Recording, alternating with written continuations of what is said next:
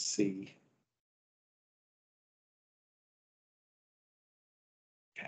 Okay, so the recording started. So welcome everyone to the June 2023 Microsoft 365 Modern Management Meetup. Today, I'm Mark O'Shea. I'm here. Steve's here. He's wandering around downstairs, giving people physical access to the building in a secure and controlled manner. And I think Jerome has just joined or is about to join. He'll be joining remotely. We've got a few people, so we've got a few people who are also going to be joining us in person up here shortly.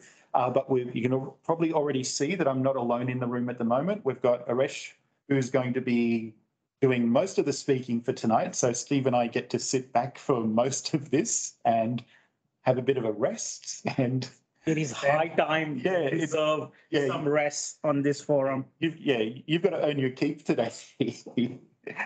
So pretty simple agenda today. Just anyone who's new who hasn't sort of joined a session before, I see a few more people are starting to join. If you just wanted to either in the next section, drop a few comments into chat about yourself or unmute to introduce yourself. Just a couple of things around some of the Intune updates that have taken place over the last month since our last meeting. But then we'll sort of switch into the main thing that we're here for today, which is Aresh going through the latest Windows 365 and Azure Virtual Desktop updates. So I'm pretty sure there'll be quite a bit to cover off there. And then after that, we'll just sort of jump over into our general discussion. So if we just sort of then jump in and we take a look at the first bit here, just introductions. Anyone who's new, who hasn't joined before, or maybe someone if anyone's been missing in action for a while, please feel free to either unmute to do an intro or just drop a hello into chat with a few details about yourself. But it looks like recognizing most, but not all of the names.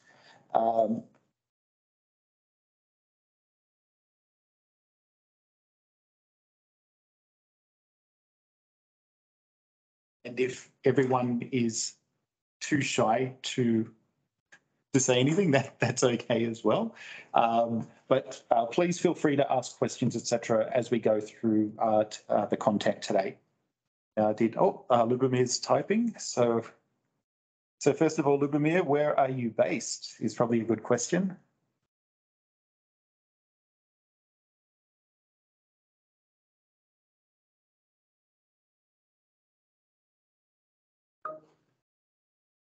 Okay, in the UK. So it's breakfast time. It's morning coffee time for you, and some people might say it's too late in the day over here to have coffee, but I may have evidence in my hand that it's never too late. Never too late. Like it's not even 6 p.m. It's very, very early in the day. Phil, beer o'clock. Some of us have to drive home after this, Phil. I think you're probably already sitting at home with a beer in front of you, and it's probably world's greatest dad koozie to keep it cool. I'm not making any assumptions there at all, Phil, about that. Talk has even more better options. Oh yeah, espresso martini. So that's good. That's a good compromise. Caffeine and alcohol. I know. So that makes it. No, I shouldn't say what I was about to say. It would be encouraging breaking laws in most, if not all, countries.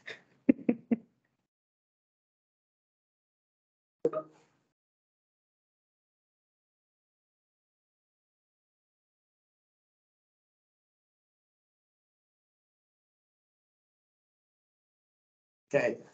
You too. It's always good to have people join.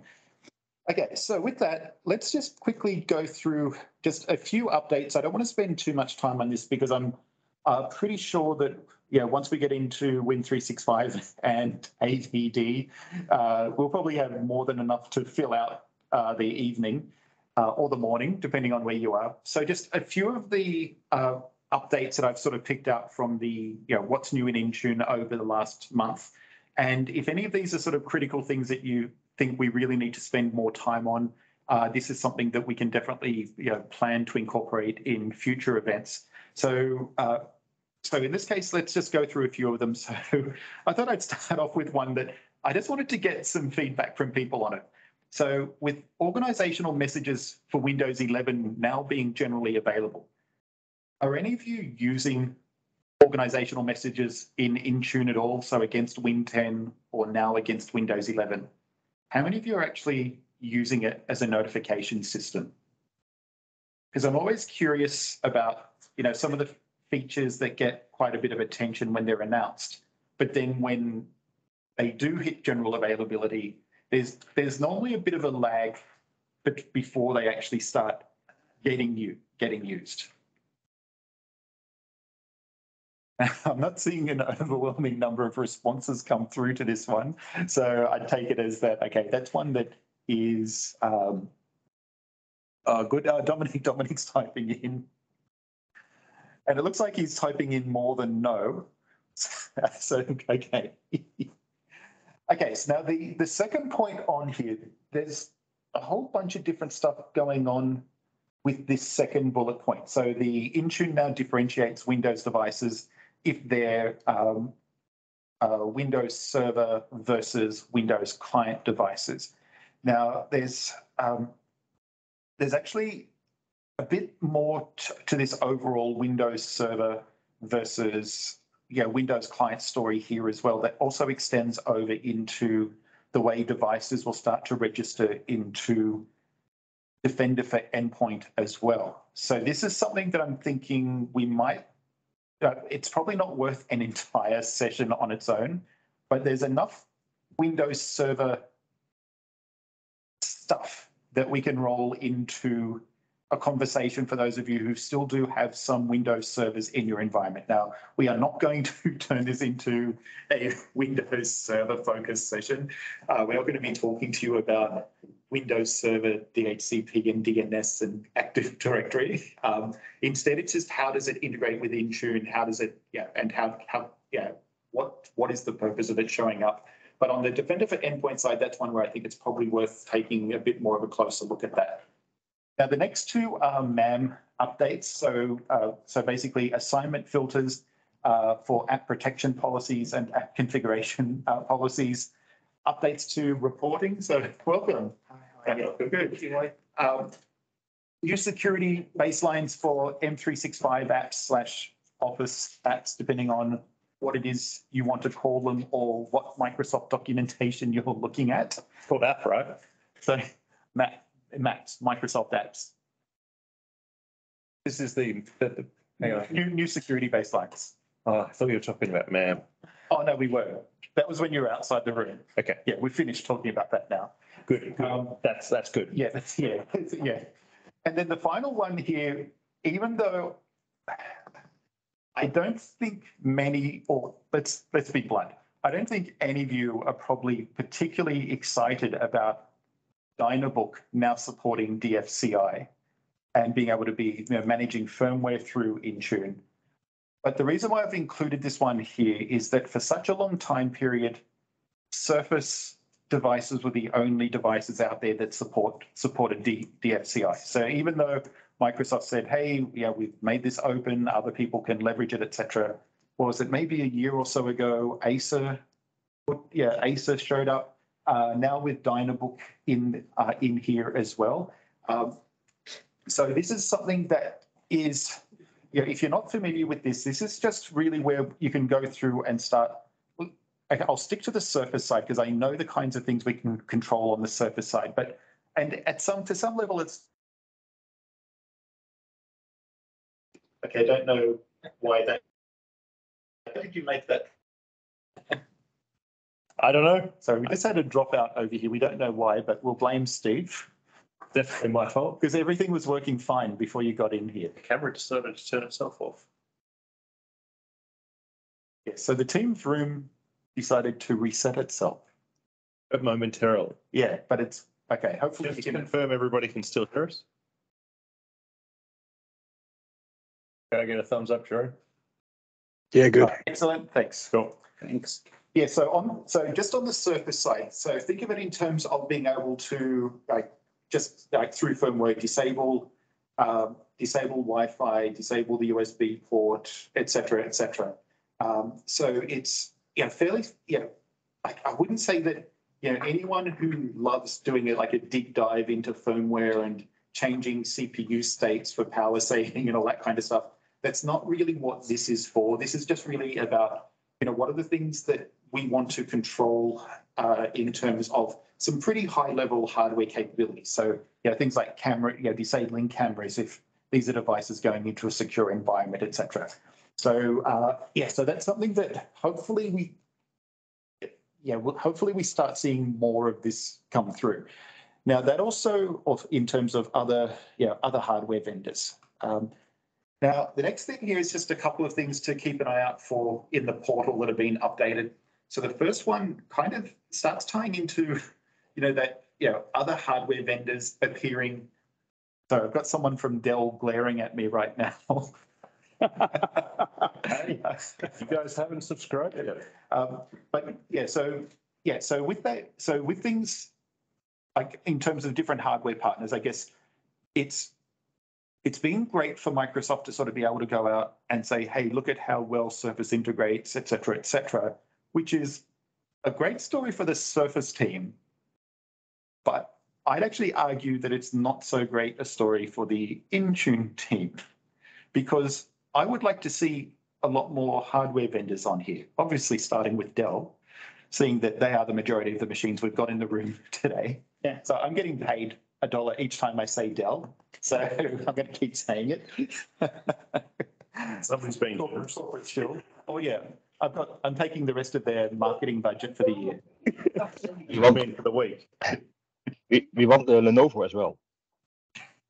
Oh yeah, yes, yeah.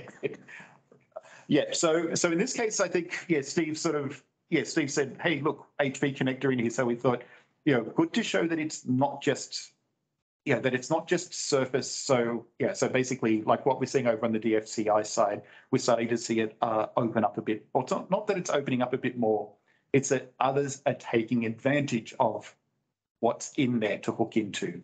And obviously these are things that take time. And look, I can imagine the conversations that go on inside these other organizations before they commit to something like this.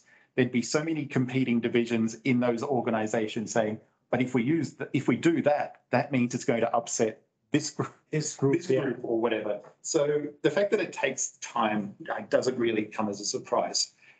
Now, the final thing over here is just over on in that policy section, just sort of showing in here now that remediations is now in there as a top level feature in here. Now, just a quick thing here is that for remediations to show up as top level, what you need to do is stay in the old device view. If you switch to the new device view, it hasn't inherited these updates yet. Hopefully they'll be the forks will re-merge, and then who knows what will get spit out at that point. But that's really it in terms of just the updates. We didn't want to spend too much time on these things because we've already got two big topics that are very closely related to each other.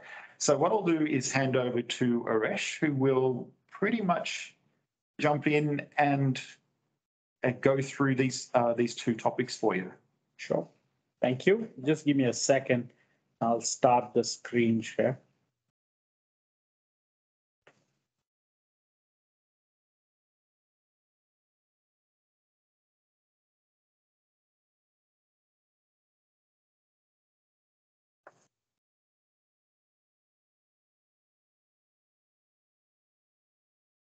Let me know if you're able to see the main deck, not the presenter mode. Yep, everything looks good.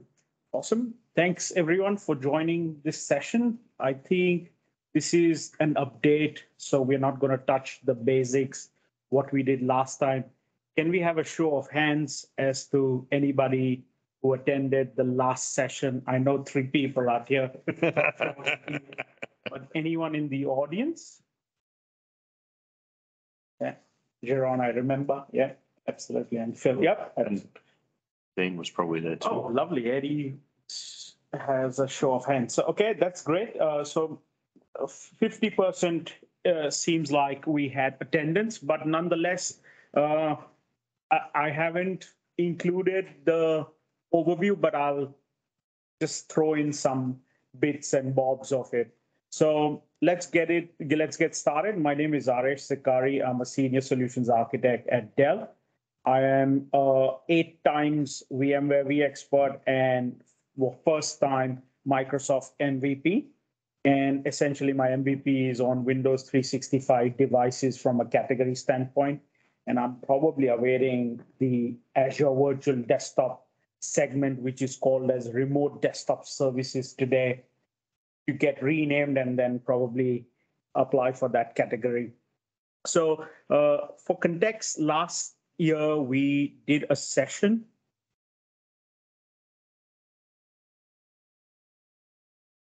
Okay, thank you. Last year, not last year, maybe 4 months back. Yeah, something like that, yeah. 3 or 4 months back, we did a session around an overview of Windows 365, where we actually went through what was Windows 365. We compared it against Azure Virtual Desktop. So we've done that session. Now, in this session, what we really want to do is all the updates that have come in the last 4 months. We would like to touch base on that and see what each product has in its kitty of releases. We are mainly touching big topics, not like a small checkmark button which came in the console for that product. We're not doing that, but only big ticket items which are worth mentioning. And then we will wrap it up with demo. Most of the segment, what we discuss here would have a demo, but whatever doesn't, we can just have a quick discussion and see if there's any questions. And last not the least, we'll wrap it up with questions in the room. For the audience, just a quick one. What is Windows 365? It's nothing but a cloud virtual desktop for your end users, which can be centrally managed, maintained using existing tool set from Intune. And the beauty of this particular desktop is that it is scalable, resilient, and predictable cost, which is a very important element and a differentiator compared to any other offerings in the market. You may ask why do I make a statement like that? Because it is a fixed cost. So, for example, the 2 CPU, 8 gigs machine would cost 70 Aussie dollars. And it's a fixed cost per month, whether now you use it for 1 hour, 2 hours a day, or 10 hours a day, or into 30 days, doesn't matter. It's a fixed cost that you've signed up for, $70 for that cloud PC for the whole month, which is compared to a lot of solutions, even if you went on to competitive solutions, is a very good pricing and managed and maintained by the same tool set which your IT is used to, which is a very big differentiator again. Simple to manage compared to Azure Virtual Desktop.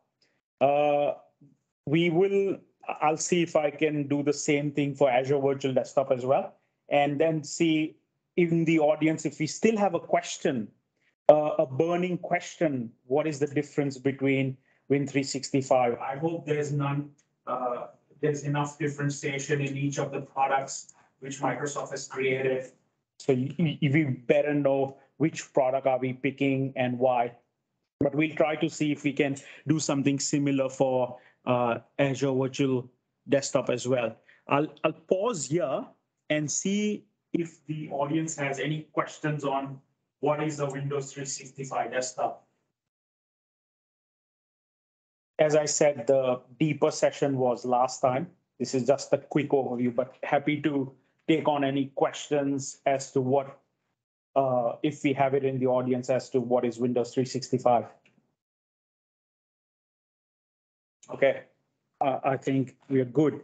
So let's move on to quickly to new things that have come in. So for context, if you know, within the admin portal, if you went up to setup.microsoft.com, there is a deployment checklist for Microsoft 365 already.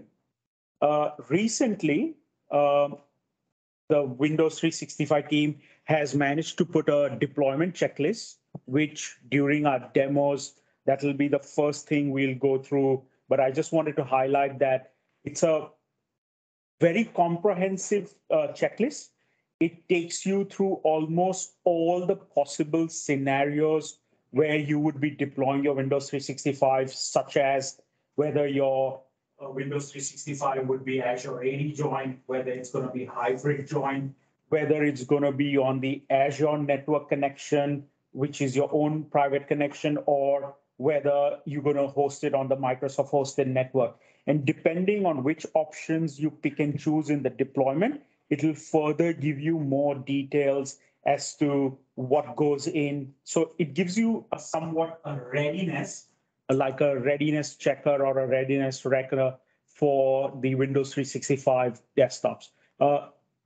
Phenomenal tool, like if someone's just getting started and has no clue as to what would be required from a deployment perspective, can go into this particular link, and we will be seeing a demo shortly. And it takes you to all the scenarios, and depending on which scenarios you can choose, it will give you additional details as to what is required to make it all happen.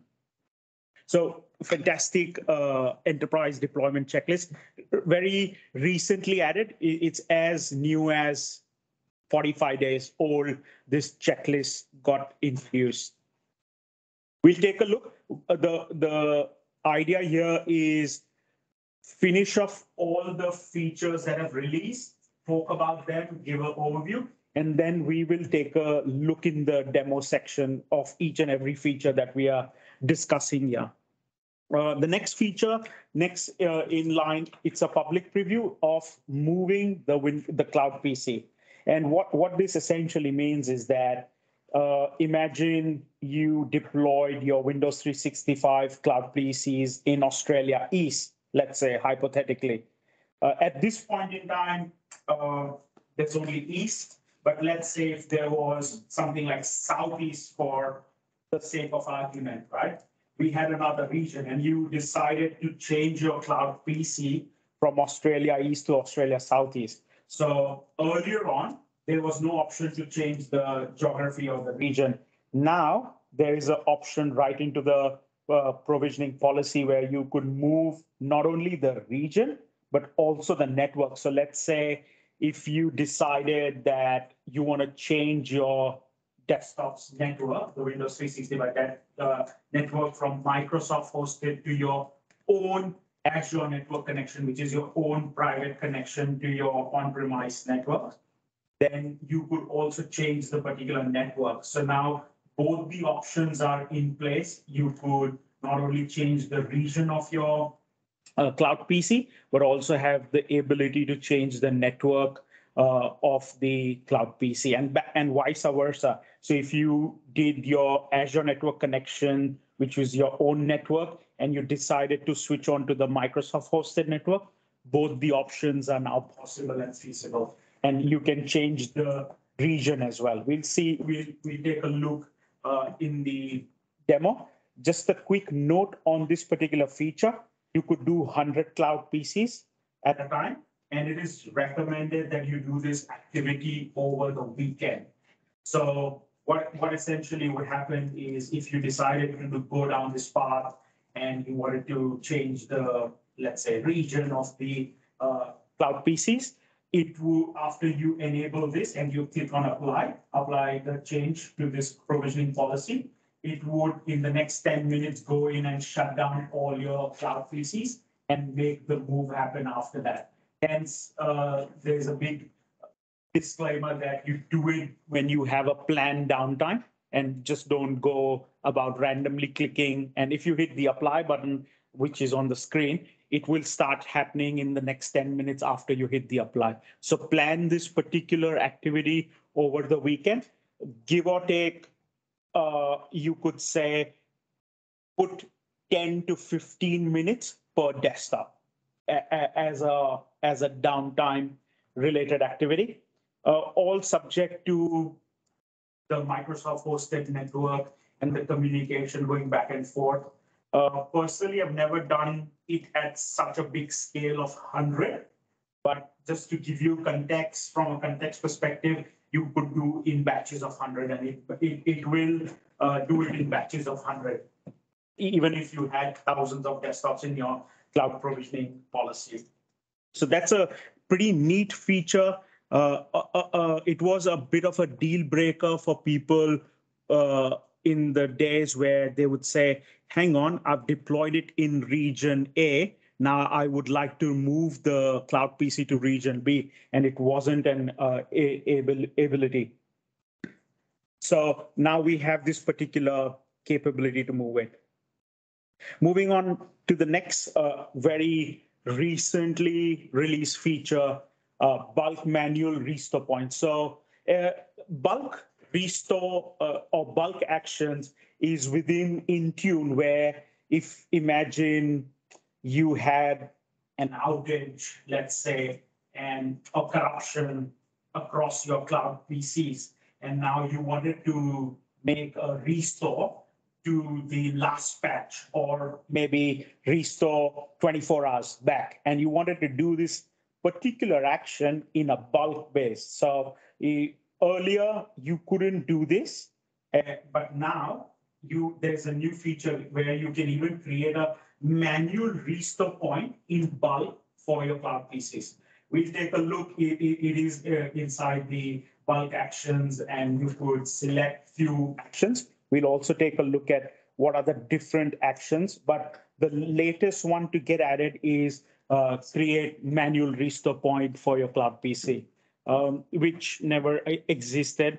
And it also, you could also restore the backup of the cloud PC in a different region, which is pretty neat. So imagine a scenario where instead of move, the earlier option where we saw move, think of an option that you wanted to restore the cloud PC in a different region, then this is the option that you would use using the bulk device action. And we'll take a look at the options in the UI as well. I'll pause here and see if there is any questions before we move on to the few grand topics or the big releases that came in.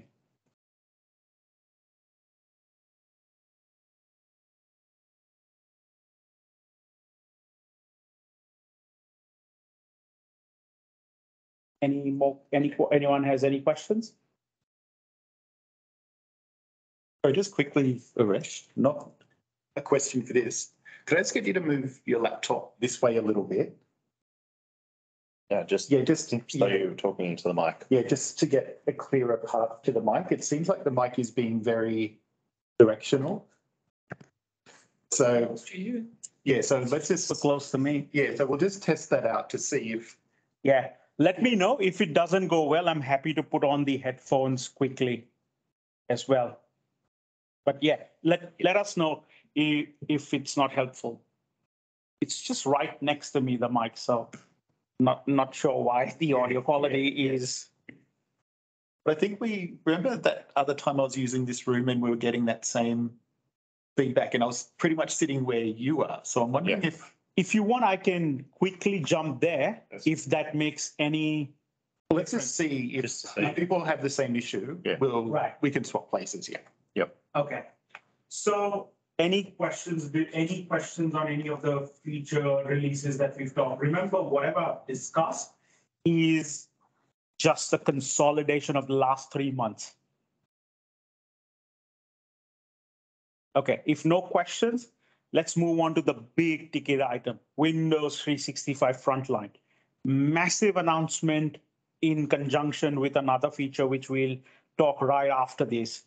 What is Windows 365 Frontline? For a very long time, the only Windows Cloud PC that was available was a full desktop, and which was tied to one user at a time.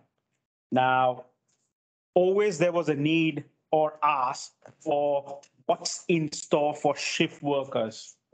So what I meant by that is people who came into the office, worked for 8 hours, and there were 3 shifts in a day.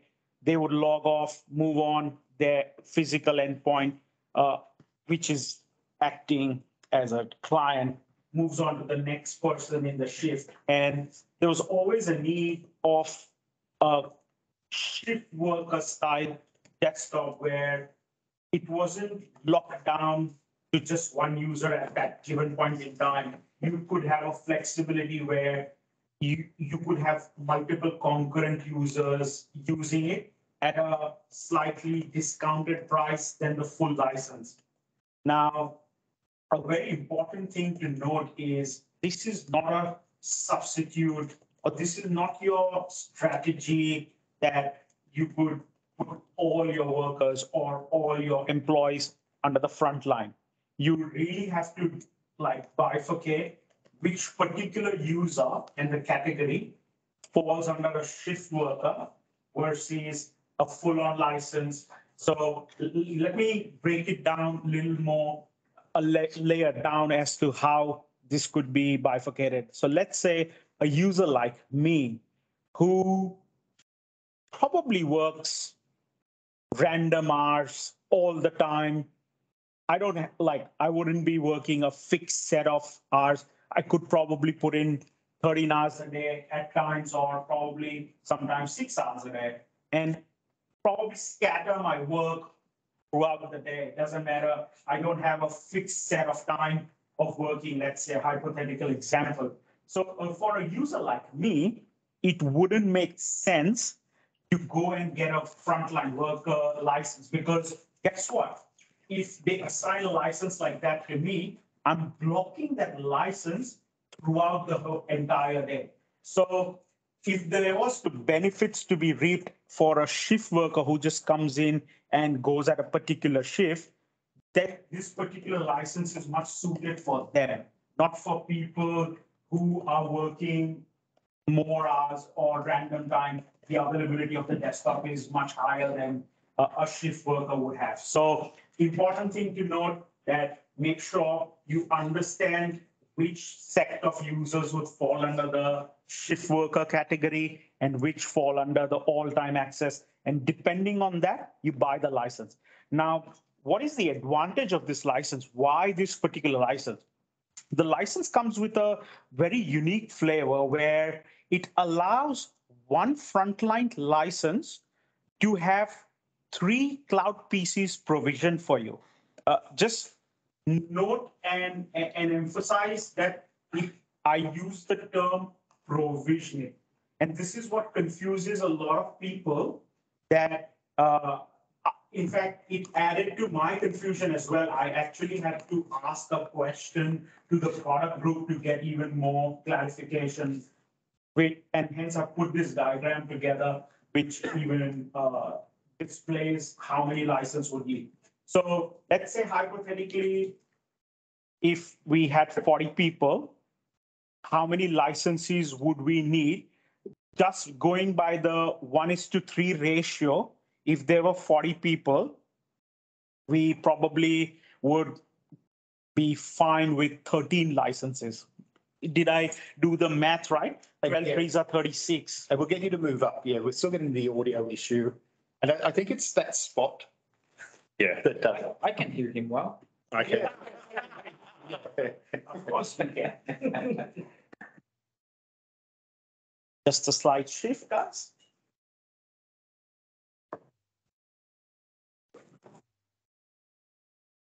Is the audio better now? Just keep talking through, and if there isn't, we'll let you know. Okay, so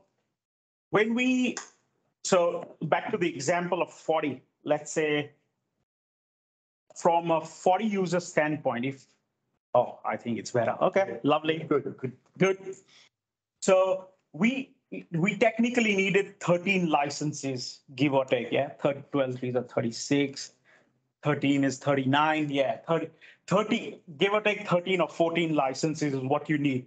Now, what this essentially license does, it allows you to provision the desktop and keep it ready in the backend for that user.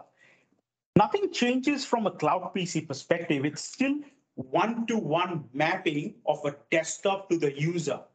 However, the way it is powered on and utilized is the differentiator of the license versus the regular enterprise license, which keeps the cloud PC on all the time, doesn't matter how many hours do you use it, versus this shift worker, which allows you to provision all the users. But the second concept in the frontline worker, which is the concurrent or active user base, kicks in. So provisioning allows you to create the desktops and keep them ready for your user base. However, how many active or concurrent license you have at a given point in time so that your users can work, which we see in this next example. So 40 users needed 13 licenses from a frontline perspective just to get 40 desktops created. However, let's further break down this particular example. Now, you had a requirement at any given point in time. You had 20 active users. Now, that's the differentiator.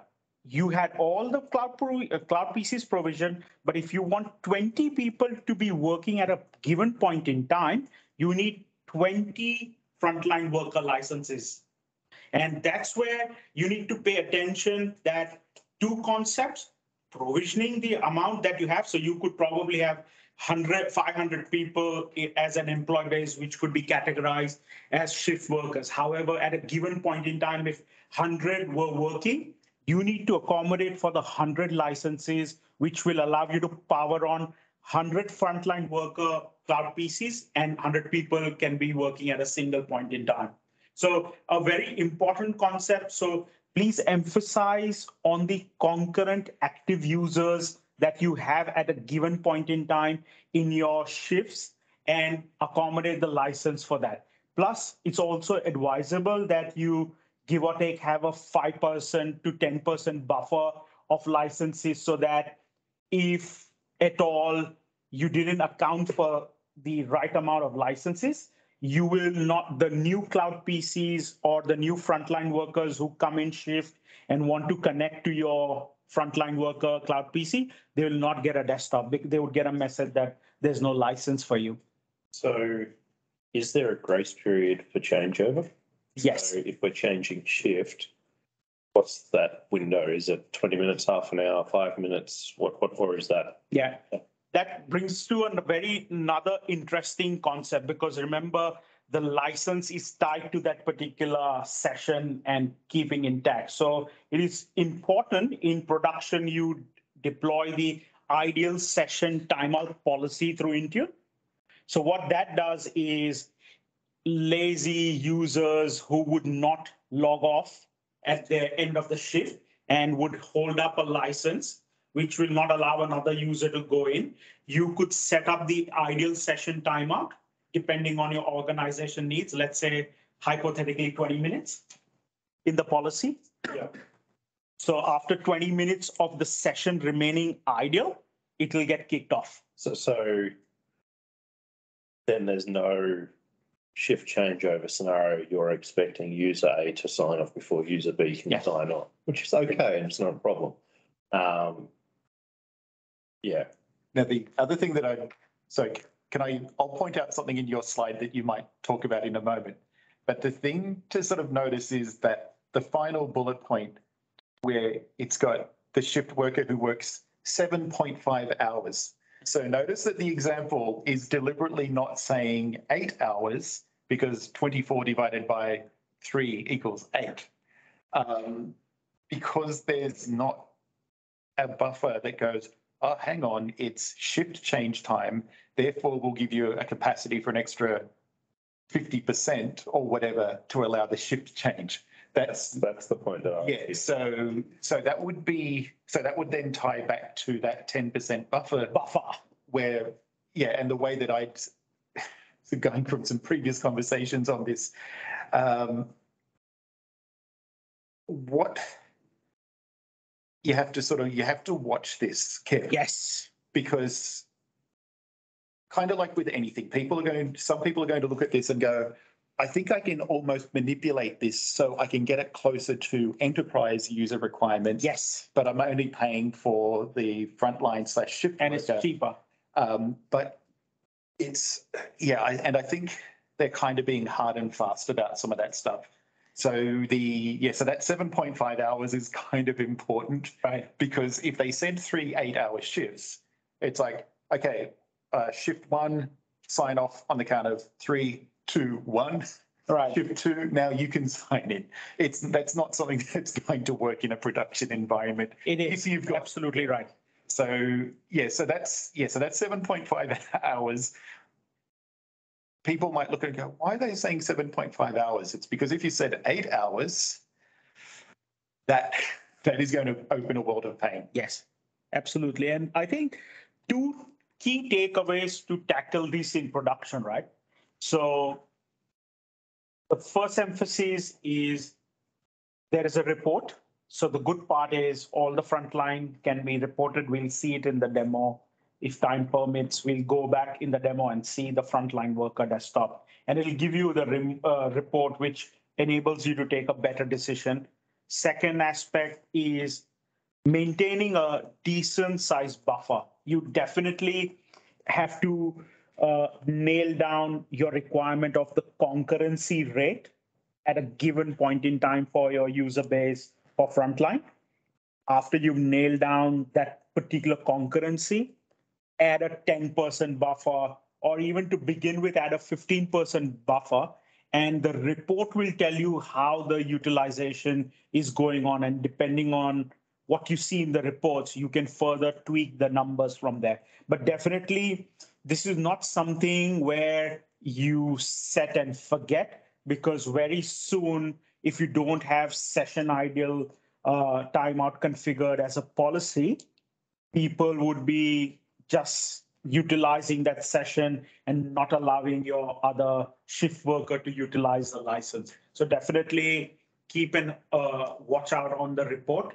And for production, you have to enable the session idle timeout policy. And depending on the organization needs, because one can argue, and I'll bring this example as we're discussing production, right?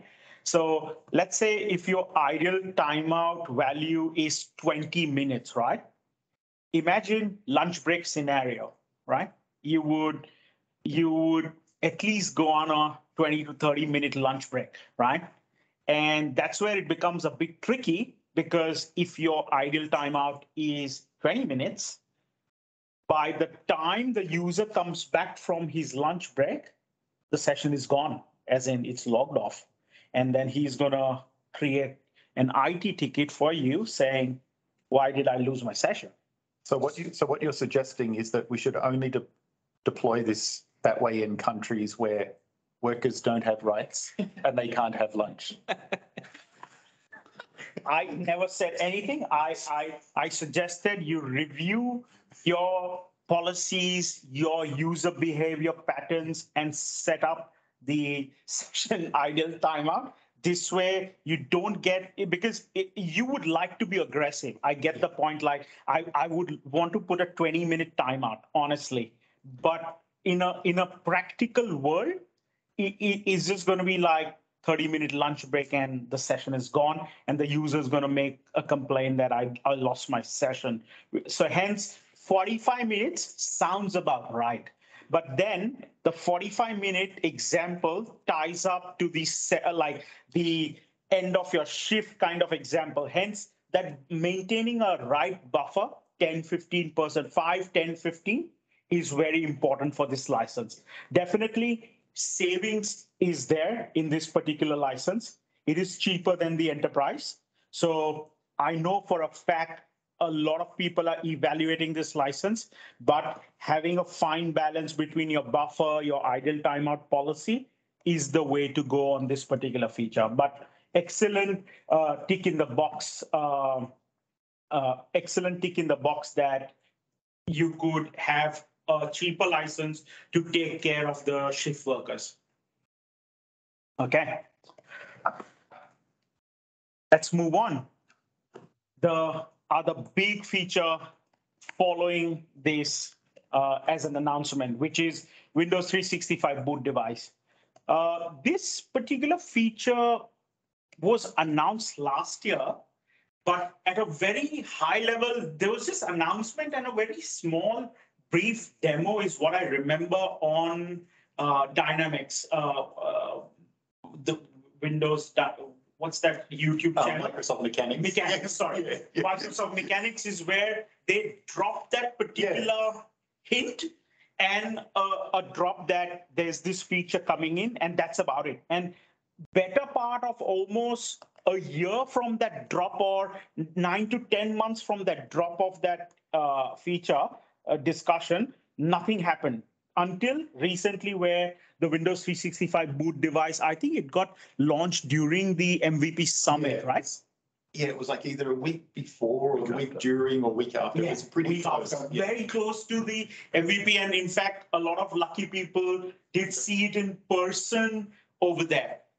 Unfortunately, I'm very close to the demo of this, but just couldn't make it work. There is some failure of Windows 365 boot on my PC for the demo. Else I would have shown you this in live, but I can show you the console, the whole configuration of the backend and what it's trying to do on the endpoint as well. So what is this particular feature? Let's extend to what we spoke about as a frontline worker. Let's go back to the shift worker example. Hypothetically, let's get an example of a call center. A call center has a given seat or a given device out there where 3 people in different shifts come in and log in. Now, what you could do is on any Windows 11 based device, you could set up Windows 365 boot device. On the sign-on screen, where we typically sign on any Windows, instead of logging in locally, the icon changes to the top of Windows 365. And when you enter your credentials, and you could also have multi-factor authentication or FIDO key base or any conditional access.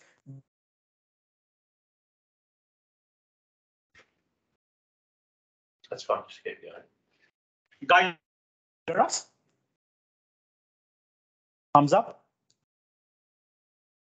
Oh, no. Yeah, Camera turned off. I think the camera turned off.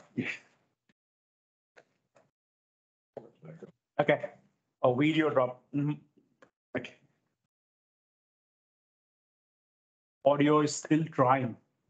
Are you guys able to hear us? Can we get a thumbs up, down? Okay, lovely. Thanks. So the call center example where that particular shift worker goes out and they're supposed to log into that device. Now, every single time a shift ends and the new user comes in, when on that particular Windows 11 endpoint, he is directly logging into the cloud PC. So from a user experience standpoint, you could give that particular user a feeling where he could leave whatever work he was doing and continue the next day directly from that particular window. So that's the kind of user experience what you could end up giving to a user directly from the physical endpoint logging into the Windows 365 Cloud PC. The feature at this point in time, once enabled, doesn't allow you to go back into your physical PC. And which is obvious, right? What you don't want is people mucking around on the PC as well as using it for a seamless login experience into Cloud PC. Hence, they've curbed it down. There is some feedback. I saw there was a feedback asked, what would you like to see in this feature? And there was a question around that do you see a use case where you would like to access the local resources of the PC? End of the day, remember, it's a proper Windows 11 endpoint. So technically, you could use resources on this particular PC, but right now, the way the public preview is going on, it doesn't allow you to use the local PC. However, when you open the task manager, it does show up the task manager of the local PC. So that's the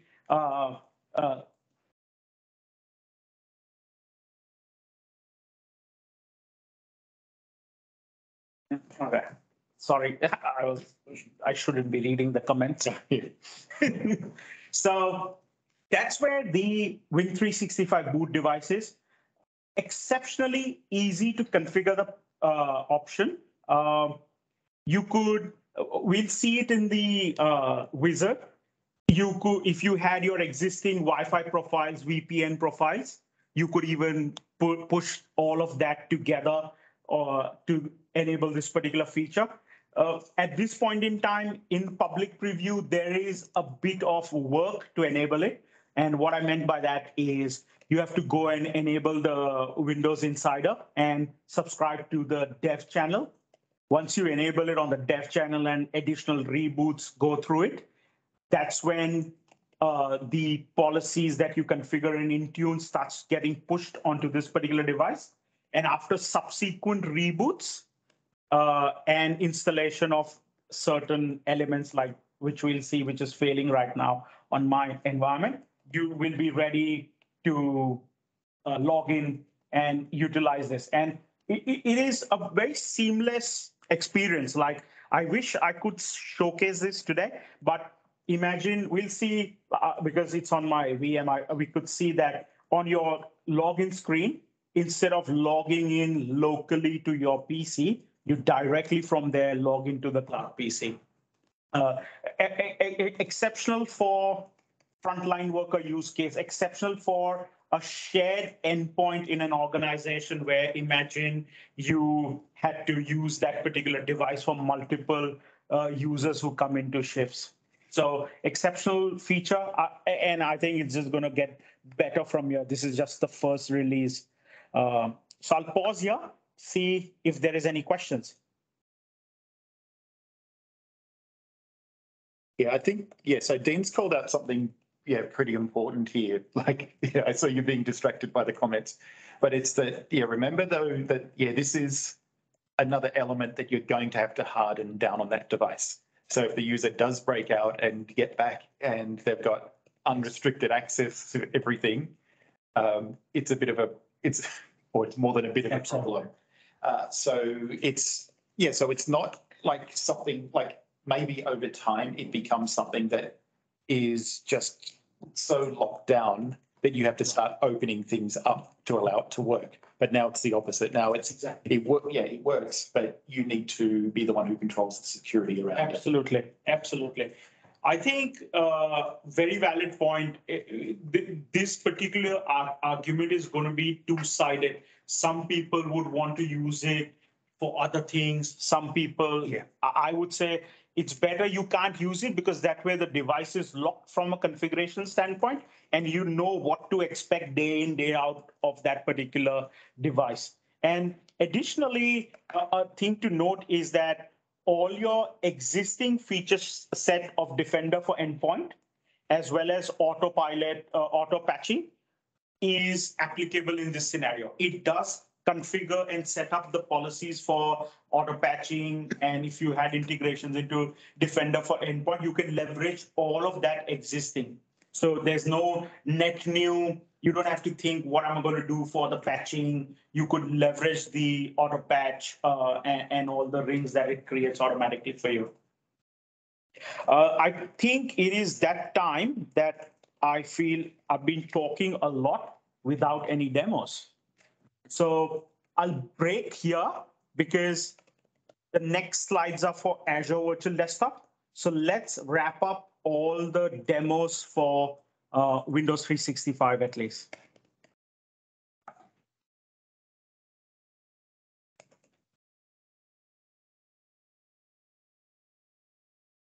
Now, let me know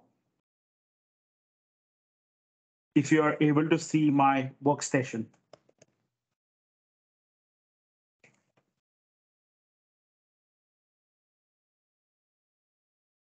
Yep, awesome, thanks. So the first thing, we'll do exactly the same order what we saw in the slides. I'm doing load testing for Edge browser with the tabs. Yeah, that's a great story, except they're all sleeping and you can see the little heart. Yes, absolutely. Okay, the very first one was the deployment checklist. As I said, extremely comprehensive. One place or one-stop shop to look at all the requirements before you get started for Windows 365. In this particular case, I've selected Windows 365 Enterprise. You need to go on to, the link is in the deck as well. So it's setup.microsoft.com and Windows 365. Remember, there is similar deployment guide, Steve, even for Microsoft 365, right? I know about the 365, but I think there are a few more products where they have this deployment checklist style. There are some other products out there. I couldn't list one off the top of my head. Yeah, right now. But Microsoft 365 for sure has a similar style deployment checklist. So it asks you, this is a very valid question, right? Which network or what is your cloud PC deployment option? Whether it's Azure AD Join, or is it Azure AD Join plus Azure Virtual Network, or is it hybrid AD Join plus Azure Virtual Network? So depending on what you select, the following requirements and following details would be carved out, which will help you in doing the right decision. So let's say we've selected Azure AD Join plus Microsoft Hosted Network. Very simple. This is the most simple option. It's 100% cloud only option. You don't need Azure subscription, or we'll see, like if you are interested, I can show you the Azure network connection, which goes back into your Azure subscription, which can go back into your on-premise network for communication. But this is the simplest form of deployment, 100% on Microsoft, which is Microsoft Hosted Network and Azure AD Join. So it will ask you, what about the identities? Have you set up a group and have you assigned that group the Windows 365 licenses yet? So it gives you a priority and it tells you about the item. Why is it important? Obviously, you need a group with the users assigned, which you will be using in the cloud provisioning policy. And the Windows 365 license is associated to that Azure AD group. It'll ask you further more questions. What are the physical devices have access to the remote desktop? What about the latency? So it's making you think, even if you like imagine you never thought about all the scenarios of the cloud PC. This particular setup guide is allowing you to think on each and every aspect, whether a short path is required, whether you have latency issues and you would like to go down the path of the UDP protocol for the communications to your cloud PC instead of TCP. So it gets you into the mindset of thinking through the entire setup that would follow on for your cloud PC. And similarly, if you go next, have you acquired the correct license? Have you got the either the enterprise or frontline worker license, or even business for a matter of fact? But remember, this checklist was for enterprise, so this is not for business. It is purely for the enterprise. Do you plan to use the resize feature? Very important design decision. If you think that you have to resize your cloud PC, it's giving you a thought process that you could start with a small cloud PC of 2 CPU, 8 gigs of RAM. If tomorrow you thought about upsizing it to the 4 CPU gig, you have the feature to resize that. Other features about the MDM enrollment into Intune. Do you plan to do Windows update? So it's just giving, the whole idea out here is to give you a feeling that it's taking you through each and every aspect of the cloud PC deployment for you. So that's a quick demo. The whole list is very detailed. The link is in the deck. Make sure if you're starting, my recommendation is if you're starting new to cloud PC, or if you're doing a new production deployment anytime, start with this for your customer. In fact, I would even go to the point that I would extrapolate all the points listed here, put it in a spreadsheet and make it like a nice fancy checklist for the customer as well, to say, yep, we've done all the due diligence. So this is just the thought process for people who would do it in the field. Okay, so as I said, there's lots of meat here until you hit finish. I'm not going to bore you through the whole wizard. So we'll move on to the next feature.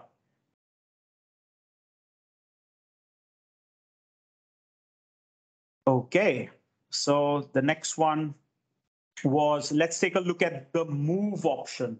That's pretty cool as well. Go into your provisioning policy. Let's pick up the Windows 365. You need to come here. First things as in what got added, let's say hypothetically, right? The very first thing which got added is apply region changes to the existing cloud PC. The option that you see over here, that's the new, as I said, you could change the region. Now, coming into the edit part. Now, this is where you could go ahead and change the options. That is, if you thought of changing your network connection, this is the place. If you want to switch from Azure network connection to Microsoft,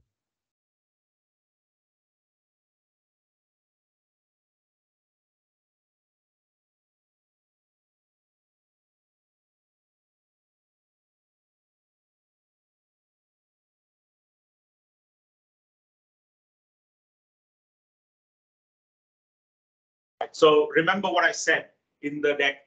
The moment you hit this, after 10 minutes, your cloud PC shuts down and it starts moving depending on what you've selected. You mentioned something about the camera name they couldn't hear either.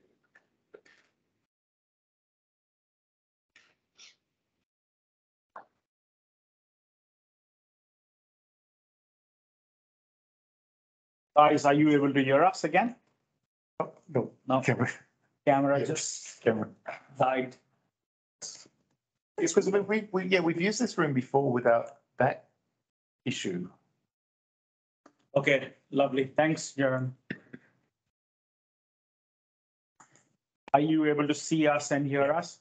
Yeah, we've got it. Awesome. Thumbs up. So this was your place where you could make these changes as well as apply, move to the region from here.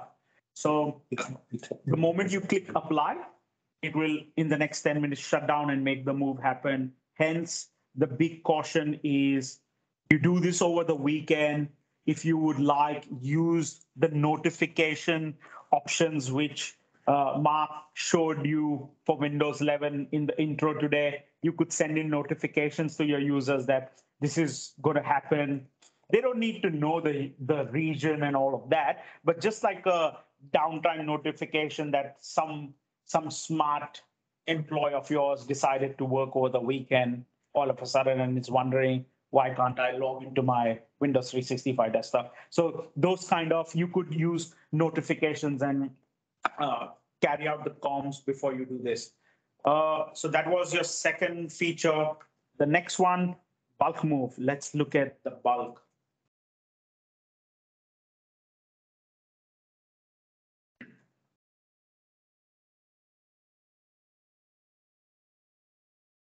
So go into devices, all devices, and that's where you have the bulk device option. Now select the OS, obviously it's Windows, easy. Now there's if you bulk actions, it can be performed even on the physical devices or the managed devices through Intune. So hence there is a device type category where you're telling Intune that all the bulk actions that I want is with respect to the cloud PCs.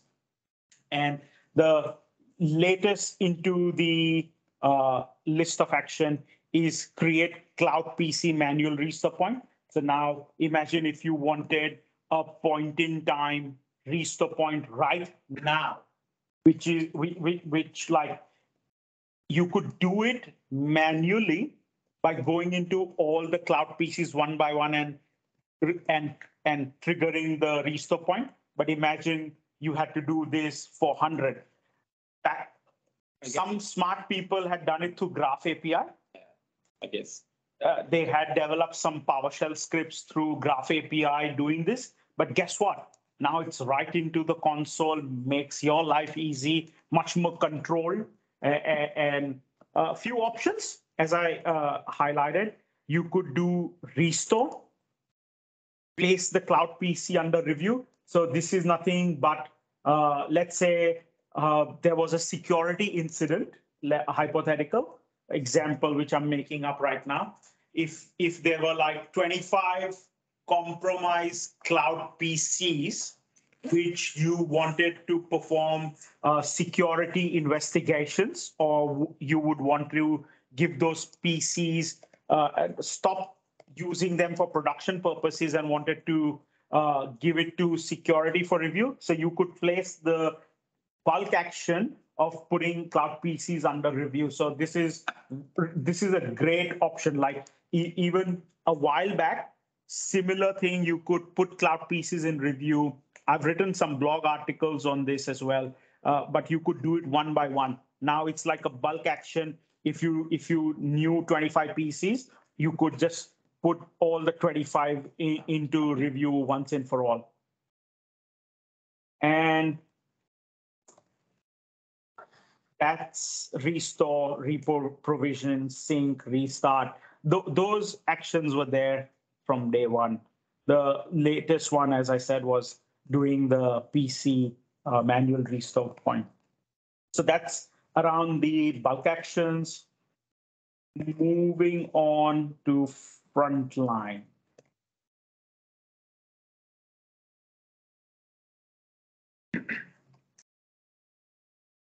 Any question? Yeah. Them under review makes them unavailable or not? Yes. It will, after you put them into review, it's not for the user anymore. Typically, the better term used in the industry is called as legal hold. If there was legal retention requirement or security review is becoming a hot topic these days, they want to take your desktop. So I've written blog articles where it's a VHD disk, and you could then just use that VHD disk with modern tools to do analysis even without powering it on. So because end of the day, when you put it on the legal hold, it is sitting inside your Azure storage account. So it's just imagine sitting on a file share wherever you want within Azure. And then there are certain RBAC roles where you could offer that desktop just to a very security oriented RBAC role for review. So let's take a look at your frontline worker. So I have this existing policy for frontline. Let's hit edit and go through it. As I said, you need to make a decision whether you're going to use enterprise for whom and frontline for whom. So in this case, I already have an enterprise grade provisioning policy. This is your frontline demo. So you pick frontline as an option, select the join type, whether it's going to be Azure AD or hybrid AD join. My big recommendation is go with the Azure AD join native, reduces all the burden. Most of the technology is coming at par, which works natively with Azure AD. So more and more, the reliance is reducing on the AD environment, and I don't think you need it anymore unless there's some corner case somewhere on the planet, which is fair. Network, in this case, I've taken the easy route, Microsoft hosted network versus Azure network connection. For those who are new, for Azure network connection is nothing but your own dedicated VNet for say, which can talk to your backend on your network. So you can control it through the firewall, Azure firewall, and block the necessary ports as per your desires using the network. Now, you still have to use Azure best practices. Hub and spoke would kick into the picture, and also your network connectivity from the Azure subscription back into your on-premise, if at all you were doing that. So express route would be needed as well. Select the geography. As I said earlier, in Australia for Windows 365 at this point in time, there's only, at least in my subscription, I can only see Australia East. Hence, my earlier example that if you wanted to do from Australia East to Australia Southeast, Melbourne, that's not an option today, but I'm sure the way regions are getting added, it's phenomenal work in the back end. I wouldn't be surprised in the next 3 months, I would be able to see Canberra as well. Because in Azure, native Azure, you have all these regions. So if you were doing storage accounts or normal Azure related work, you have Australia Central, Australia Southeast, Melbourne, Australia East, Sydney. Do we have something in Perth? Yes, Australia. Yes, right? Australia East. East. Australia East or Singapore, depending on what routing works better for you. No? There's no Azure data centers in WA. Lovely. Okay. So you need to have a good ISP. Yep. Okay, so that's where the region is. Very important tick in the box. Do you want single sign-on? Remember, if you don't tick this, there is a prerequisite for this. Doesn't mean if you tick this, it's going to work on Windows 10. No, it won't. You need Windows 11, 22, H2, some specific version of the 22H2 onwards is when this particular single sign-on feature. Back in the day, I did have Windows 10 based cloud PCs, and essentially the single sign-on would only work on Windows 11. So what it would mean is that when you log into, we'll see in a demo of logging into a frontline PC shortly. So when you log in, instead of getting prompted twice for your credentials, if you don't enable this, you will be prompted twice. If you enable this single sign-on experience, you just log in once onto Windows 365 and in you go directly. So very important. I've seen customers where this feature got enabled, let's say 4 or 5 months back. So you would ask, what if I don't have it? You could modify the existing provisioning policy. However, it would need a reprovisioning of the cloud PC for this to come into effect. So there is downtime if you enable it afterwards. So thing to note, not a concern for anyone who is using latest builds like 22H2 onwards, not a problem at all. So it will work flawlessly and seamlessly out of the box.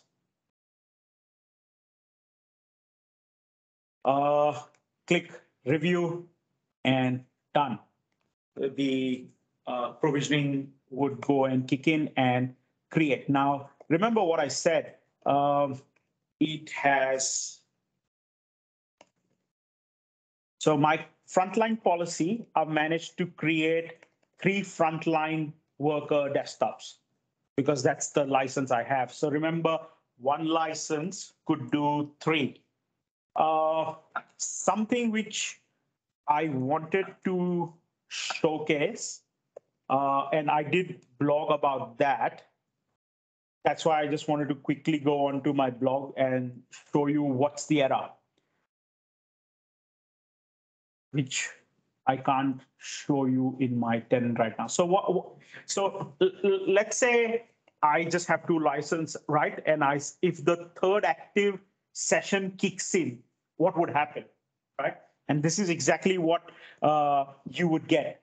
A message, and I did say that there is a frontline worker report as well. It says that you've reached the concurrency limit. Hence, the 3rd person, because I only have 2 licenses, so 2 concurrent sessions, I could provision 3 cloud PCs because 1 license can enable you 3 provisionings. But at a given point in time, if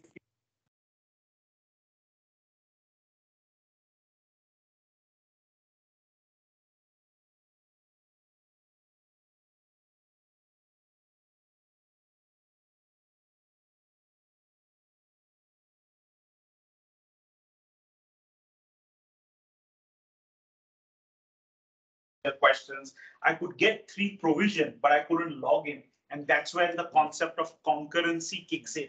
And it's a very important concept to. That's when they're still areas. So it's every 14 minutes. What's there's a timeout on it that's kicking in for no reason. Yeah. Okay, thumbs up, guys, whether you're able to. We've got Eddie's already said audio's back. Awesome. Okay, so that's the prompt that you would get if you wanted to deploy in the post that I've mentioned on my blog is you can deploy instead if you went lazy and you didn't wanted to do it through the UI, you could do it through single shot through the Power CLI using the Graph APIs for Windows 365. This is what it explains in detail on how to do that. That's just a plug onto this topic. Getting back onto the demo. So that's frontline worker. Let's log in.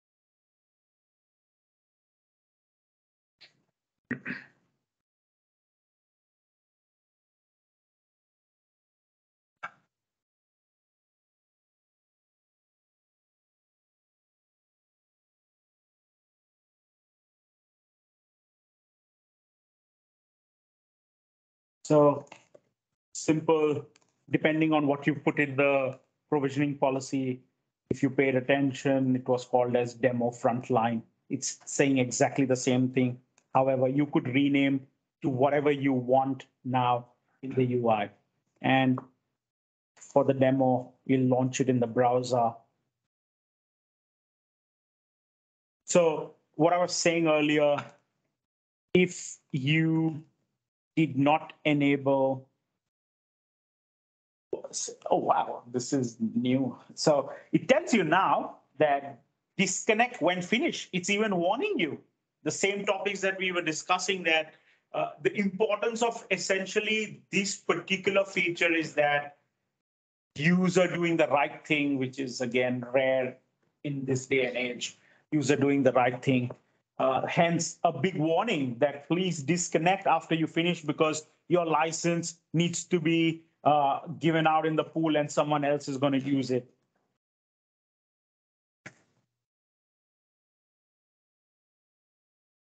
All the experiences from a logging perspective remain the same. There's no difference from a user standpoint for his cloud PC. And I'll quickly, once I show the UI element, I'll go back into Intune. I wanted to show you that it's still one-to-one desktop, one cloud PC, one user. Only difference in the way it's getting consumed is Microsoft is managing that PC on your behalf for 7 hours power policy only. So they're using some more intelligence to power it off, not keep it on all the time, not to bleed more resources, hence a bit cheaper as well from an enterprise license comparison.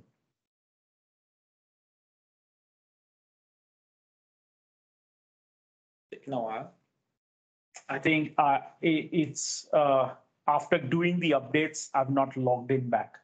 Hence, it's taking a while. Not that it's typically if after the updates, if I've done login, I haven't logged in onto this frontline worker for the last 3 weeks.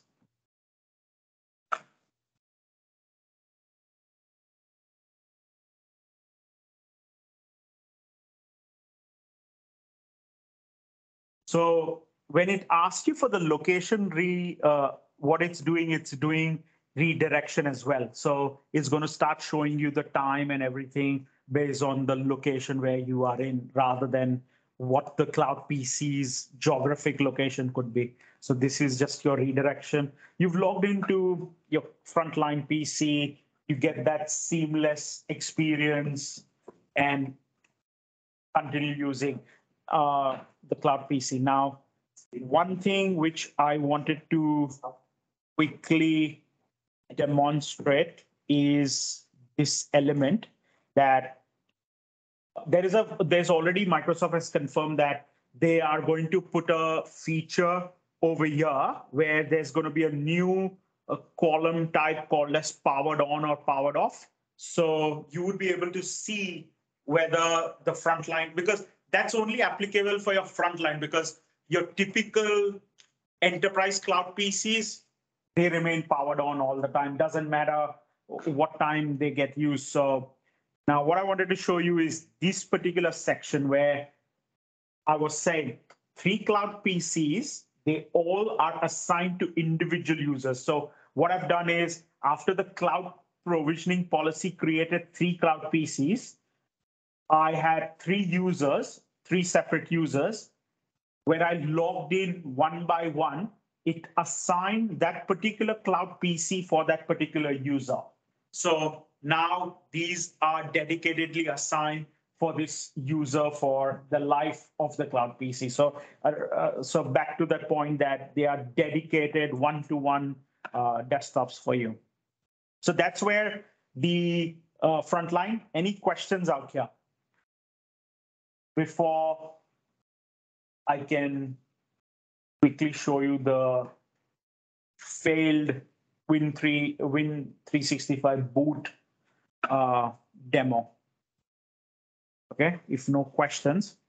So what I really wanted to showcase is that right now, just like the way you're seeing my profile, instead of seeing my profile during the login, right now I've signed in, so it's just got locked and I'm re-logging in. But imagine this was your sign-in screen. Instead of seeing what you're seeing as my profile picture, if there was a picture, there would be a Windows 365 logo out here. And when you signed in, you would directly get into Cloud PC. So right after you enter your username and password, it will say connecting to your Cloud PC. At this point in time, it is taking over 30 seconds for that connection directly going in. But Microsoft is working towards improving that timing. Now, what I was showing earlier is everything. I'm inside the insider program. I'm into all the prerequisites that have been met. There's only one small caveat at this point in time around like I'll show you the failure. It'll come out here.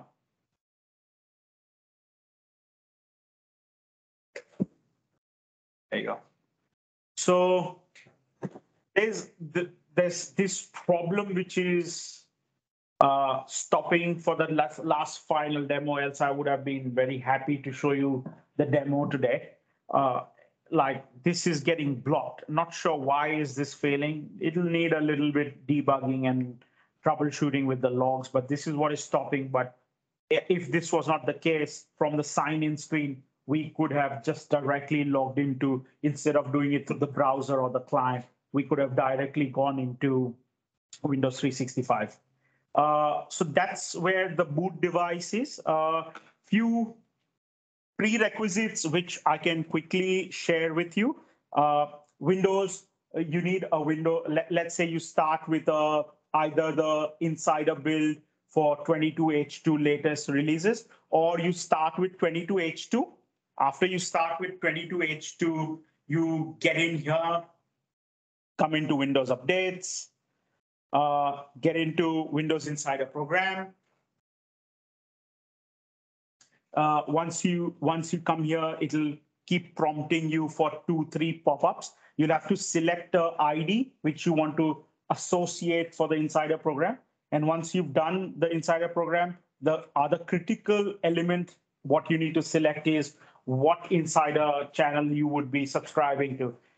For using this feature as it's in public preview, have to use the dev channel. So this is where you select the dev channel. After you select that, it's going to give you another few pop-up boxes where you say yes, yes, yes, and it'll reboot. After the reboot, you come into your Windows updates and you need to click on check for updates and it'll start deploying the Windows 11 Insider Preview 22 something towards the end. And it's going to take another reboot. So at least after enabling this, you should expect 2 reboots more after enabling. And that's how you you get the insider builds. Remember, this is preview feature, hence it is a bit tedious to get it enabled. Once it goes GA, it would be baked into your cumulative update for the month, and the feature would start getting rolled out seamlessly without doing all of this. And that's how you do it. And the policy, which is worth seeing, going back into Windows 365 portal in Intune, get onto this. So how, now your question would be, how do you enable Win365 boot? I've already enabled, so I'm not, but I'll show you the wizard. So you come in here, it takes you through this wizard-based installation. Very simple. We'll quickly look into what it's asking. Hit next. For any, if you want to give your devices some naming standard, come here, give that. In my case, I did not bother giving it a naming. You could select what prefix naming you want to give Windows 365. So you could, so whatever you select here, let's say W365, the moment you put that, 65/W11, whatever, you could start seeing that at the bottom, whatever it's going to create, it will append your naming context over there automatically. What all it's doing, you can see it's deploying the Win365 app in your devices. It will enable autopilot. It's going to put device configuration policies. It's creating all of this, and boot enrollment status page, all of these policies automatically for you within your Intune tenant. Once you select all of that,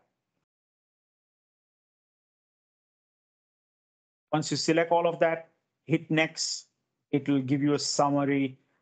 It'll ask you what is your user experience, what's your working hours. Select your active working hours so that it doesn't go and start booting your cloud PCs, which you're configuring for the boot. So that's why it's asking you for your active hours. You could select the feature update days deadline. In my case, I've just selected 2 for the dates deadline. Nothing.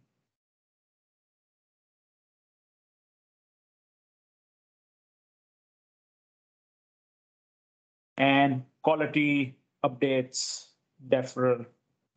Just select whatever based on your, so this is exactly the same thing if you were to create your rings. If you're not using AutoPatch and you were to create your rings, this is exactly what you answer there. It's creating for you on your behalf. So that's why it's asking you these questions out here in the wizard. Hit next. Now, as I said, there's options that if you had your VPN, your Wi-Fi profiles for your physical endpoints, you could select the profiles out here. So it will push those particular profile and Wi-Fi profile onto the devices which you are enrolling for your Win365 boot. So that's also taken care of for you in the wizard. Select the preferred language for the device. In my case, you could select English Australia. There's almost all the regions. Next is assignment. Here, it also gives you an option. You want to use an existing Azure AD group and this particular Azure AD group needs to have all the devices which you are enabling for Win365 boot. So you could pre-create a Azure AD group, or you can over here select a new group, put a naming convention of your choice, whatever, Win365. I've already done that. So boot device demo. So it'll create this, and once you hit review create, it'll go ahead, create all of these policies for you. Now, And that's how you enable the demo. One more option, which I wanted to showcase you. If you did not want to go down the path of enabling the insider build manually, you can also use this option. Go into your update rings. I've created a update ring called as dev channel. So all you do is within the update ring, come here and select enable pre-releases builds. Remember, if you just do for the first time, this is where you need to select enable, and in the pre-release, select dev channel. Once you do this, select your active hours based on whatever you want, assign it to the same Azure AD group, which I asked you in the previous demo, where you put the machines that you want to enroll into Win365 boot device. So that same Azure AD device group can be attached. Hit finish, wait and watch. The device starts getting enrolled into the dev channel. So the important thing with this setting is if you hit the enable pre-release builds, or even if you touch it in that policy, it's going to force your device to restart when it applies, because it is one of the few CSPs that have a mandatory restart on it. 100%, and I can totally attest to that. I saw it immediately after creating this particular update ring. It went ahead and rebooted that particular device, which I wanted the Win365 boot to be enabled for. So be careful applying it. Yep. Only strictly think about your activities. At what time are you doing it? So as there is a reboot involved, pre-plan or postpone your activities to off business hours, if at all. So this is another way of enabling insiders without doing it manually. So just thought of sharing this. So that concludes. I'm extremely unfortunate that I can't show you because of this particular error, which I did highlight. So I'm stuck here. It's not able to install this. I still have to troubleshoot. Once this is done, I could have shown the demo. The demo is nothing but simply sign out here. Instead of my picture, as I said, there would be Windows 365 logo. You logged in with the same credential which you would log on to Windows 365. Hit enter. If you had multi-factor or FIDO keys required, or any type of conditional access policies that you configured, they would get challenged over here. You could even enable multi-factor authentication, and all those authentication methods can be addressed here, and the user would get into the cloud PC directly. He would not come to know, not even the slightest bit, that he's inside the cloud PC, because the experience within the client or in the Windows client is seamless. Like, it's one of the best experiences I've personally seen by any vendor, because I've also worked on a lot of other solutions which are not Microsoft, and thin client solutions which have tried to do something similar, but not managed to do it the way right now, the way Win365 boot device is enabled. So something very flawless experience for that matter. That concludes all the demos that we had, at least for Win365. Seeing if there is any questions in the audience.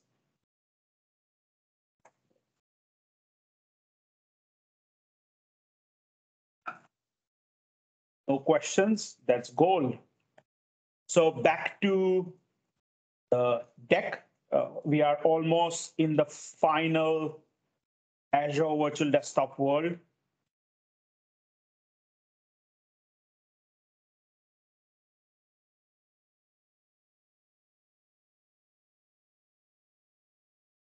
Okay.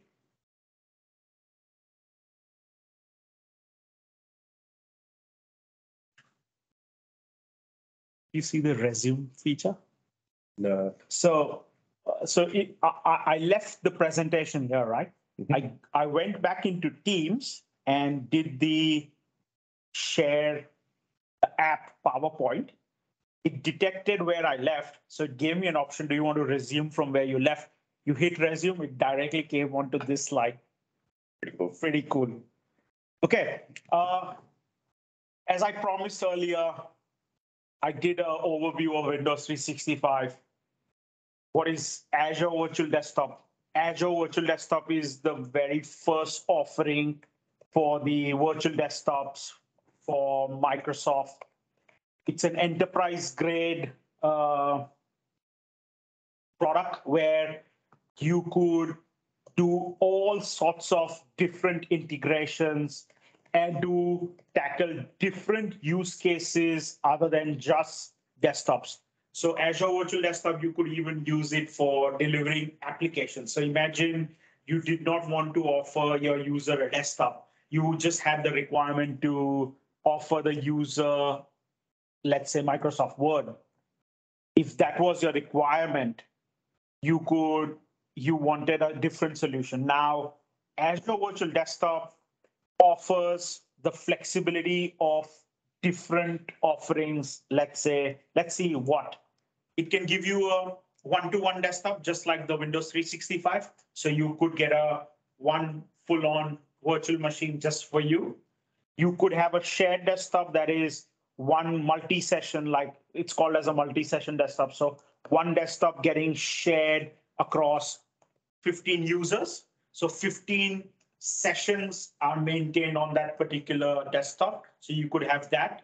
Profiles could be maintained for those 15 sessions using something called as FS Logics. So profiles are also, so user gets a feeling that he's getting the same desktop again and again. So the profile part is taken care by FS Logics. Then coming on to the next use case that you just wanted to deliver applications and not desktops. So that particular flexibility can also be done through Azure Virtual Desktop. So what's the wrap up out here? If you wanted to deliver different use cases other than desktops, then Azure Virtual Desktops is the way to go. What I am seeing in the market at this point in time is a combination being used. Anyone with a bit of knowledge can see the importance of Windows 365 and its ease of adaptability and the ease of existing teams taking on to the venture of Windows 365 management and desktops, versus if you were doing Azure Virtual Desktops, in my humble opinion, you need more of an Azure architect and an Azure engineer than a desktop engineer. If that gives you a perspective from a roles and responsibility standpoint. So in short, if you had to do Azure, you needed much more of an Azure architect and an Azure engineer. If you were to do Windows 365, you could get away with Intune and the desktop engineer managing the whole Windows 3. So for all the guys who understand finance, that can mean a lot in terms of your expenses for the resources required to manage and maintain an environment. You probably need top-end engineers if you were doing Azure.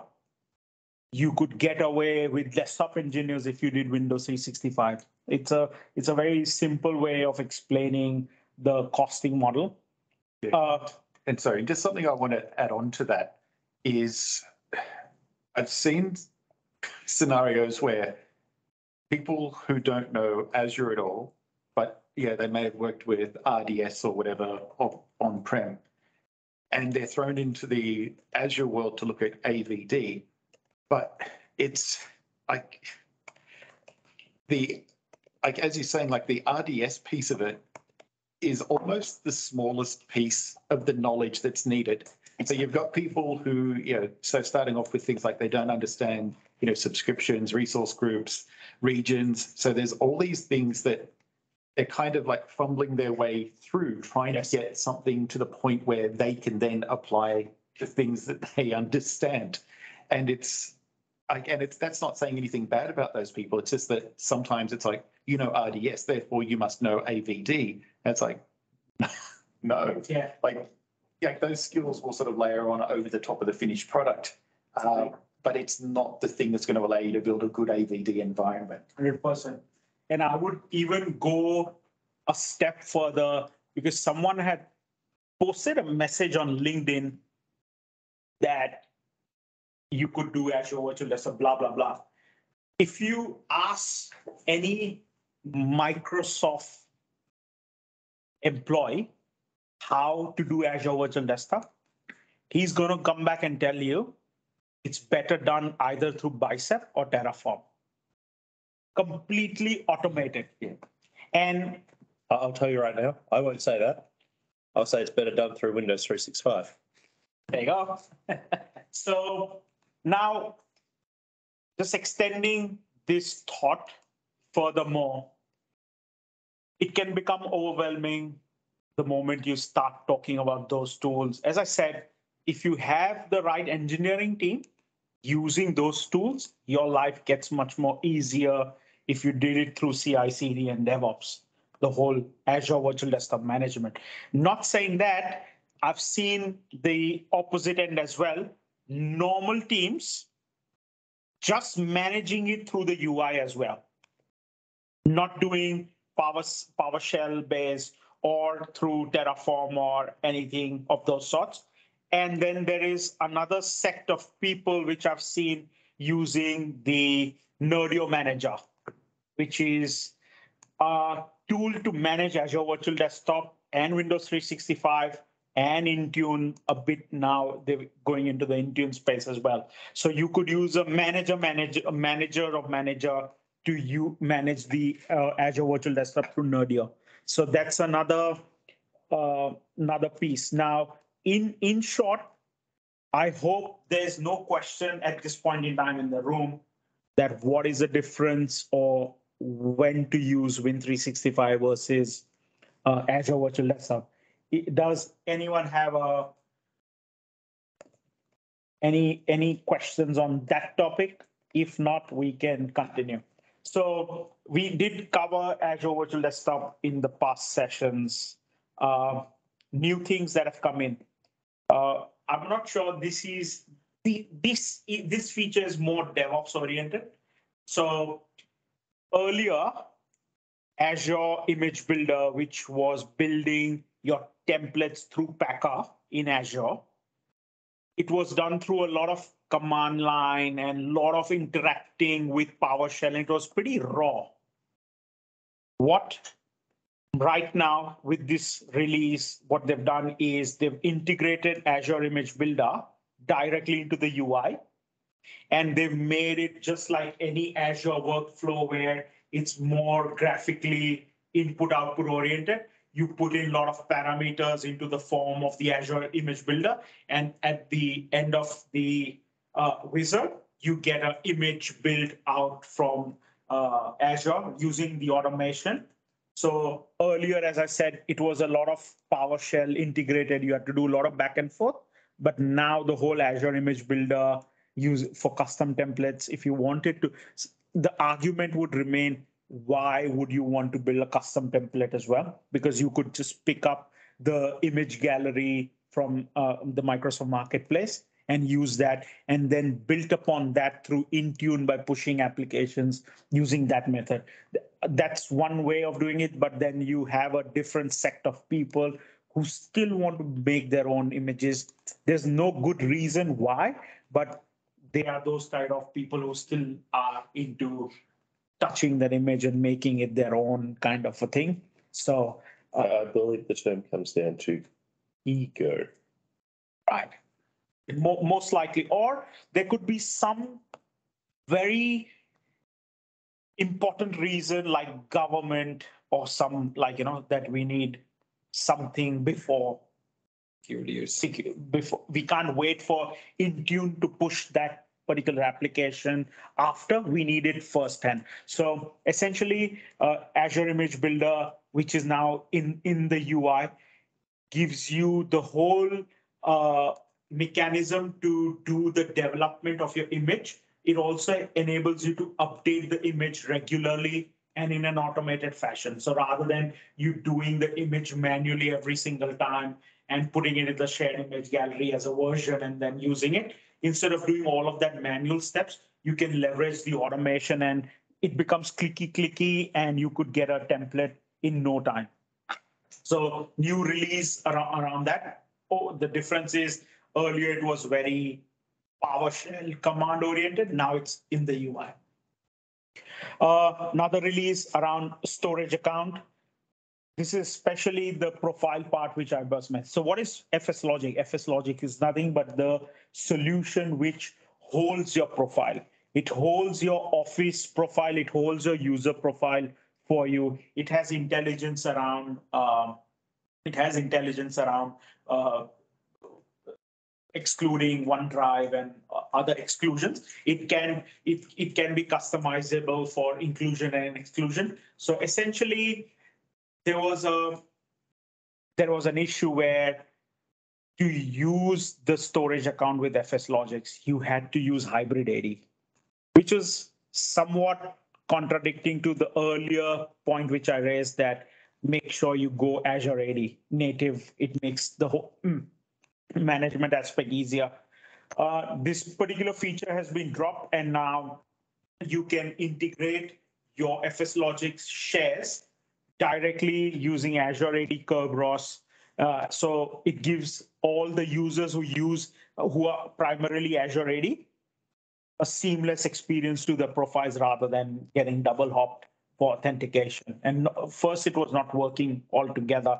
Now it works with this particular feature natively for Azure AD. So even more important that try and go down the path of completely Azure AD based join as well as user base. You don't need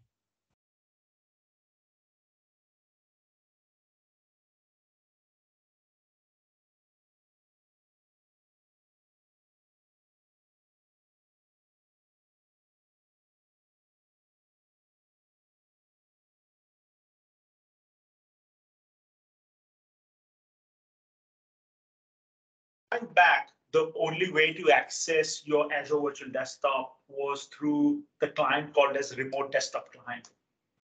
Now,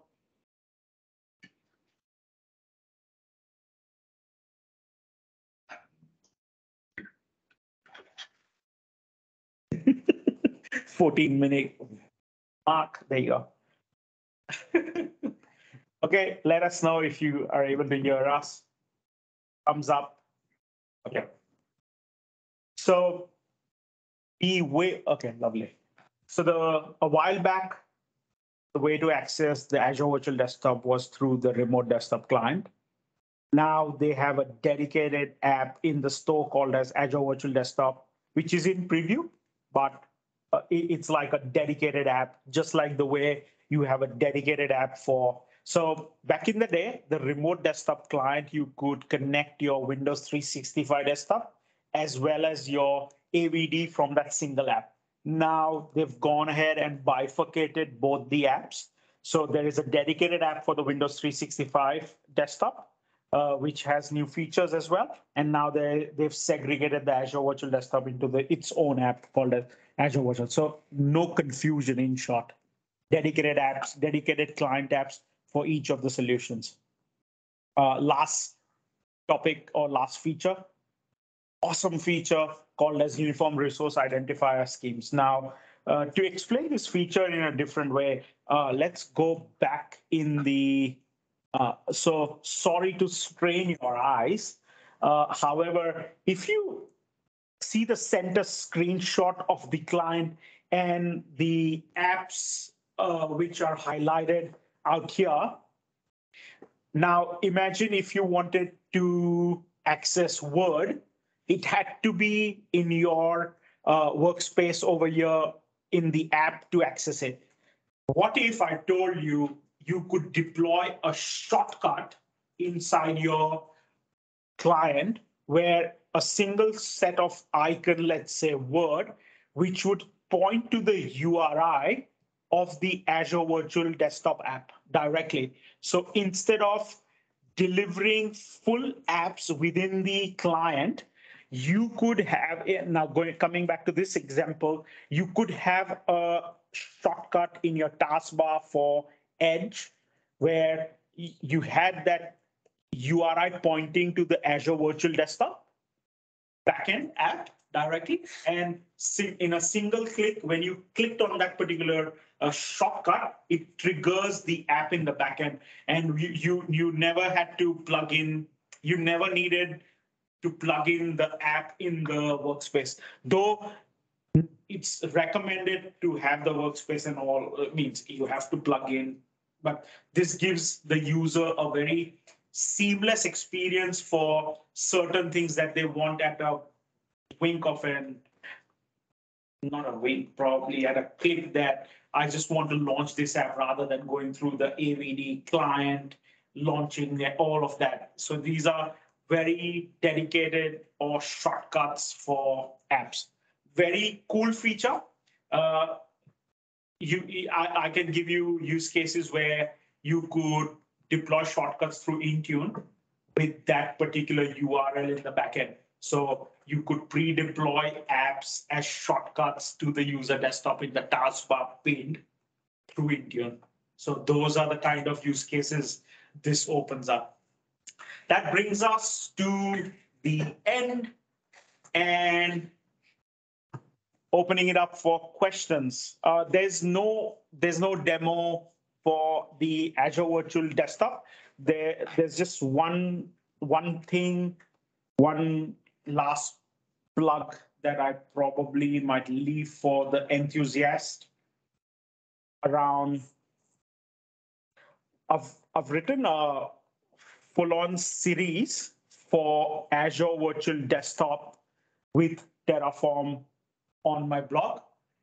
It's a three-part series where if you followed the three-part series, you could deploy the Azure Virtual Desktop using Terraform with all the steps mentioned out here in a detailed format and get up and running. I can assure you the time saved with this automation is incredible. I also have a series on my blog for PowerShell. Whatever you did with Terraform, you could do exactly the same thing with PowerShell as well. And there is another PowerShell series, which I had done last year probably on this topic. But the fresh series on this whole topic is through Terraform, and you could have all your host pools, app profiles, and everything created for different use cases with this. That's all I had. Opening it up for questions. Any topics that you want to go through in detail? Any concern? Check with Steve. Sorry. So Any concern? You go back to that. So what I'll do, I'll just stop the recording now in case anyone's got any questions that they want to ask that they don't want. They'd rather not have it recorded. Just hopefully it'll make people feel a bit more comfortable. So I'll just stop the recording here.